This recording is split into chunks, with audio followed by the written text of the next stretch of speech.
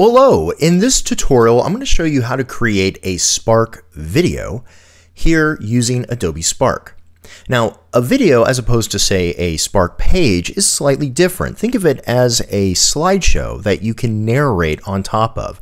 You can include things like images, text, and even additional video clips to create a fully immersive presentation. To get started, go to spark.adobe.com and make sure you're signed in. Once you're there, in the left-hand side, click on the plus symbol and choose Video. The first thing Spark wants you to do is to give this a title. So in this case, for this presentation, let's say I'm doing an assignment for a teacher on Edgar Allan Poe. And maybe I'm doing a presentation on one of Poe's stories, like The Raven or The Telltale Heart. So in this case, maybe I would just go ahead and type Edgar Allan Poe as my title. Next, it wants you to pick a template. Now, don't get too hung up on this. You don't have to necessarily match the template to what you're doing. All this is going to do is going to try to guide you into creating the perfect presentation, or at least what Adobe considers to be a perfect presentation based on one of these particular ideas. For instance, in this case, I'm using this as a presentation for a class, so I would probably choose Teach a Lesson. But again, any of these will work just fine. The only thing you need to understand about these templates is that Adobe will automatically pick and choose and create a number of slides to get you started, depending on which one of these you pick. Now, as Spark begins to build my initial presentation, a couple of things that you need to be aware of. Number one, these sort of presentations, as they are like any other presentation that you would create in, say, Microsoft PowerPoint or Adobe Keynote, these presentations are set up as individual slides. And as such, each slide should be kept to a minimum. Meaning, when we come back and we learn how to narrate over our slides, we want to try to keep it as concise as possible. So as you are getting set up to create your presentation here in Spark, you may want to take a look at maybe if you have an outline or various slides that you're trying to create, you may want to break them up so that they're in smaller chunks. So if you were originally going to do a presentation for 2 or 3 minutes while there's only one slide behind you, think about adding additional slides. Okay, so Spark is ready to go, and by default, it will actually give you some initial tips to get started. Now you can watch this video when you get into Spark on your own. I'm going to go ahead and skip it for now. And here's the interface for a Spark video. This is the first slide, and already Spark is giving me some prompts to help me out. It wants me to add either a video, some text, or a photo. It's wanting me to add some narration, and it says, what will you teach? Why is it interesting or relevant? And how will people use what they learn? Down here at the bottom, these are the template slides that Spark believes fits the template that I chose, which was to teach a lesson. At any given time, I can choose to delete any of these particular slides if they don't quite work with what I'm trying to do. Okay, so how do we get started on this? Well, to begin, I want to add a photo of, say, Edgar Allan Poe. So I'm going to go ahead and click on Photo. And over here on the right-hand side, I now have some options to add some photos. I can upload a photo, which I will in just a minute. I can find free photos to use. And by the way, this will make teachers happy. When you choose Find Free Photos, the photos that are picked from Adobe Stock will also include citations. If you have an Adobe Stock account, you can pick a stock photo that you currently have in your library. Same with an Adobe Cloud account. If you have a Creative Cloud account, you can pick something from your Creative Cloud library, and so on and so forth. I'm going to choose Upload a Photo, and I'm going to choose this photo here that I received from Getty Images. And there we go. So now I have a photo of Edgar Allan Poe, and if I want, I can add some additional text, just like that. I can drag and drop the text wherever I want, and you'll notice that they kind of give you some lovely little alignment guides, and it will just snap in place. It's as simple as just dragging and dropping. There we go. Now, the font that's used here is based on a theme. If we come up here to the top right-hand corner, you'll notice that you have a couple of tabs, one of which is called Theme. From here, I can choose the theme that I want to use for my presentation. So let's say I want Noir. Everything changes when I choose a theme, the color swatches, as well as the typeface. Okay, so that looks good. Next, let me go ahead and record my opening narration. In this case, I want to narrate an introduction, who is Edgar Allan Poe. So down here in the bottom of my slide, there's a little microphone button. If you click and hold that button, your microphone will begin to record. Once you are done, let go of the mouse button and the recording will stop. Keep in mind that recordings for each slide are limited to 30 seconds each. So let's see how we can do this. Notice it's going to want to use my microphone, so I'll say allow. Here we go. Edgar Allan Poe was one of the most important and influential American writers of the 19th century. He was the first author to try to make a professional living as a writer, and much of Poe's work was inspired by the events that happened around him. Okay, so that was about 13 seconds, so let's see what that sounds like.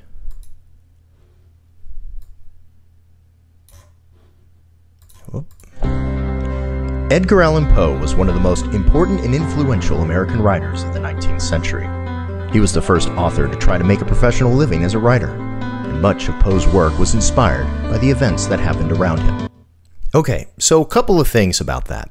Number one, if you'll notice, by default, there was some background music that was added to my slide. Like, where did that come from?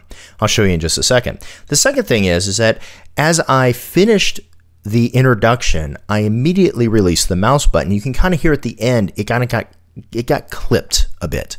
So one of the tips I want to give you is that as you are done recording each individual slide, make sure that you hold on to the mouse button at least another second, just so you have a little bit of space at the end of your narration. So I definitely want to go back and re-record this in just a minute. But first, let's talk about the music.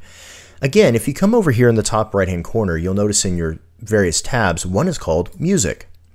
And music is currently on. And out of the box, Adobe Spark has an amazing number of royalty-free music that we can actually use behind our narration. Additionally, I can adjust the overall volume. So right now I think that volume's a little too high, so I'm going to drag that down. And secondly, I want to pick a different soundtrack because right now it's currently Sunlit Valley. And I don't know about you, but when I think of somebody like Poe, I'm not necessarily thinking of sunlit valleys. In fact, under thematic here, I think I like this one, this title horror movie. Let's hear what that sounds like first before we choose it.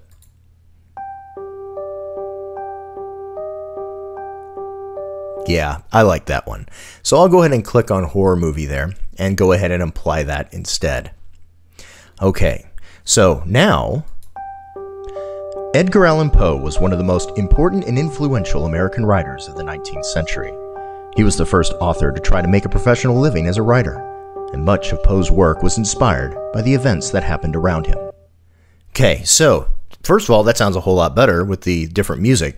But secondly, you can kind of hear that clipping at the end. So let's re-record the audio. And here's the great thing about Adobe Spark is that I can record this as many times as I want. All I have to do is hold the mouse button on the microphone and it'll record over what I had done previously.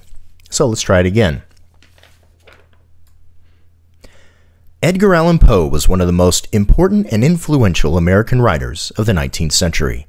He was the first author to try to make a professional living as a writer, and much of Poe's work was inspired by the events that happened around him. Okay, so I held the mouse button a little bit longer that time. Let's hear what that sounds like. Edgar Allan Poe was one of the most important and influential American writers of the 19th century. He was the first author to try to make a professional living as a writer, and much of Poe's work was inspired by the events that happened around him. Okay, really good. Let's move on to the next one. So now I'm going to select the second slide here, which is currently called Concept. I don't necessarily have to go by what these slides actually say. In fact, at any given time, I can select a slide and delete it, and that will delete it from the timeline here. So in fact, I'm just going to go ahead and get rid of some of these slides here because I'm going to do it my own way, not necessarily the guided path that Adobe Spark here has set up for me. Okay, so now I'm going to keep the credits and I'm going to add a new slide here by clicking on this button. Okay, so this is an empty slide. Now I want to talk a little bit about the introduction to the topic of the various stories that I'm going to be discussing under this presentation for Poe, which in this case is some of the more macabre stories that Poe wrote. So I'm going to choose another photo, and this time I'm going to go to Find Free Photos. So when I do that, you have the search button up here. Let me see if I can find a photo of Edgar Allan Poe. So I hit return, and well, here's a book that has Edgar Allan Poe on it. That's pretty neat. A bunch of Coke bottles. I don't know why those are there, but hey, here's another one right here. So that's a good photo right there. I can use that. That's not bad. Let's see what else we have. Maybe a photo of a raven. Let's see what those look like. Oh, here's one. This is perfect right here. Nevermore. By the way, if you don't know what that refers to, you may want to pause this and go read some Edgar Allan Poe. All right, so that'll work. I'll use that one to introduce this next section. Okay, great. So now I'm just going to go ahead and record the next slide. So again, I'm going to hold down on the microphone button, and I'm going to make sure that I try to leave the button pressed down when I finish for at least another second so it doesn't clip at the end. Most famously, Poe completely transformed the genre of the horror story with his masterful tales of psychological depth and insight, not envisioned in the genre before his time and scarcely seen it since. Stories like The Telltale Heart, The Cask of Amontillado, The Pit in the Pendulum, The Mask of the Red Death, and The Fall of the House of Usher reveal Poe's talent at its height. Okay, so let's see what that sounds like. Most famously, Poe completely transformed the genre of the horror story with his masterful tales of psychological depth and insight, not envisioned in the genre before his time and scarcely seen it since. Stories like The Telltale Heart, The Cask of Amontillado, The Pit in the Pendulum, The Mask of the Red Death, and The Fall of the House of Usher reveal Poe's talent at its height. All right, so that slide seems to be done. And I can continue adding slides and narration to complete my presentation. And at the end, I would recommend keeping the credits line here because, as I mentioned before, anytime you actually utilize any of the photos from Adobe stock, the credits will automatically be added here. And at any point in time, if I want to add my own credits, say the Getty image that I have here, I can do that. If I have any MLA bibliography work I've got to put in here because that's what my instructor wants me to do, I can of course add it here on the credits as well. Okay, but what if this is it? Well, I'm done, everything's good to go, and now I'm ready to go ahead and submit my work. Well, to do this, up at the very top, you want to click on the Share button. And I want to click Publish. And here in the Publish section, you want to make sure you give it a title and an author and select a category. Typically, that would probably be Education. Once you're done, click Create a Link, and Adobe Spark will automatically publish this online and give you a link that you can copy and then submit to your instructor for a grade. And that's it. That's all you need to know to create immersive presentations using Spark Video.